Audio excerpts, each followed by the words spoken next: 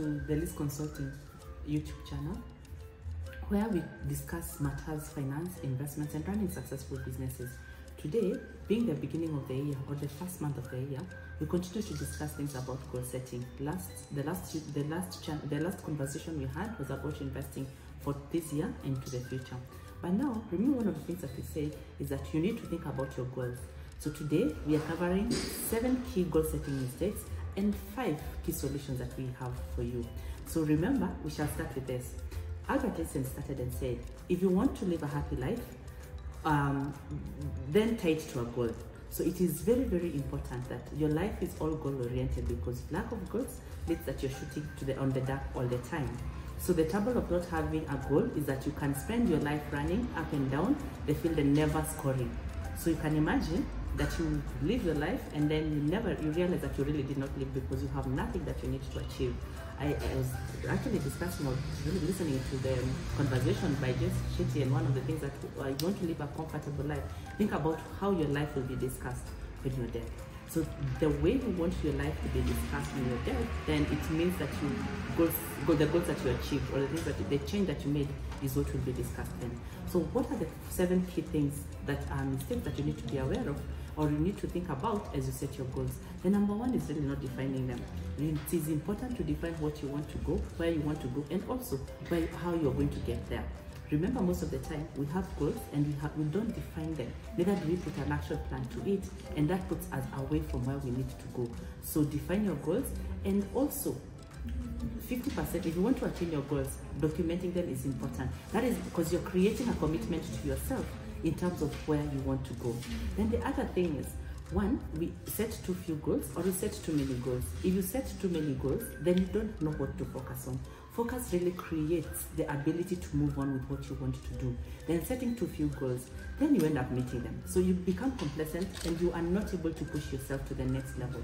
So it is good to set just goals that they will stretch you enough, but at the same time, make sure that you're focusing on one goal at a time so that you are able to move forward. Point number 3. So those of us who ride on other people's goals, remember, our destination or our destiny is very different. So it is good to learn from other people, but riding on other people's goals is a sure way to fail, because you don't know what drives them and where they want to achieve. Point number 4, not being too real with the resources required for you. You remember we have talked about setting too few or too many goals. If you have so many goals, then you might not have the sufficient resources to actually be able to achieve those goals. Resources in terms of time, in terms of human capital, in terms of even capital that is required. So it is good to make sure that as you set up the goal, come up with the action plan so that you can actually know what is the resource requirement. If, for example, you want to do a book or write a book, what is required and what is the process that you're going to undertake? Because yes, there are very different paths to get to a certain goal. So it is good to understand the resource requirement and how capable you are to get to there. Then the other thing is about action. Goals without an action plan remains a wish list. So it is good to make sure that once you have documented your goals, come up and ask yourself, how am I going to achieve this? So that it can actually create a path for you to where you want to go. Then remember, one of the things that we now discussing is it's mid-January. We all had New Year resolutions, but do you have an accountability framework? So one of the biggest challenges is not the lack of an accountability framework. The accountability framework could be in form of maybe a software, it could be people, or it could even be just you yourself. So it is good to make sure that you have an accountability plan that will help you move from stage 1 to stage 2. And then the other thing is, you cannot do it all by yourself. So it is not bad to ask for help. So seeking help is a key issue that most of us really run into. It does not show that you do not know where you want to go, but vulnerability is really a sign of strength. So you need to be sure that as you even come up with your goals, know where to seek help and when to seek that help. Then what are some of the solutions that you can actually implement to make sure that you will actually achieve your goals?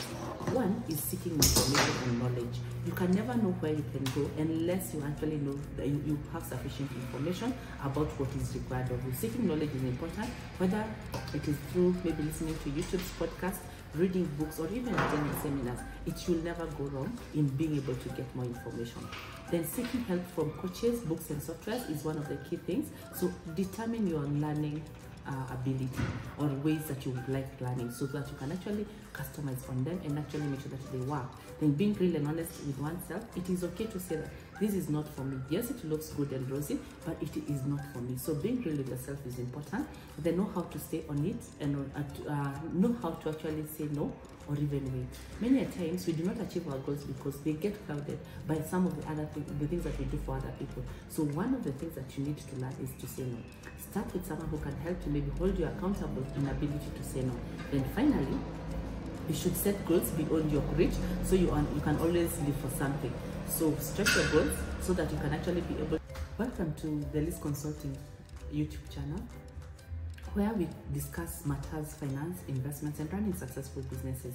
Today, being the beginning of the year or the first month of the year, we continue to discuss things about goal setting. The last conversation we had was about investing for this year and to the future. But now, remember, one of the things that we say is that you need to think about your goals. So today, we are covering 7 key goal setting mistakes and 5 key solutions.